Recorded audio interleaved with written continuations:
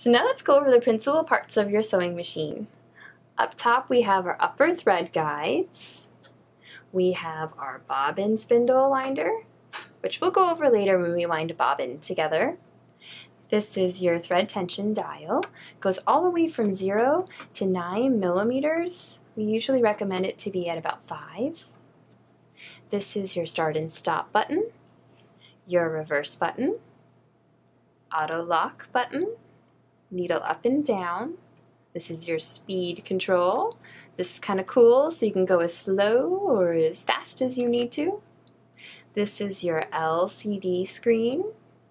We have our stitch length buttons and our stitch width buttons.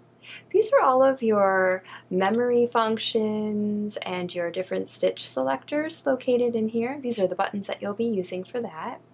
And speaking of stitches, this is a very generous package that comes with the Sparrow 25. We have 197 stitches.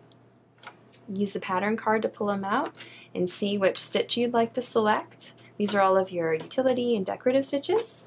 And on this pattern card, we have a full alphabet, which is really cool. On the side here, we have a hand wheel. And the most important button of all, the on and the off switch.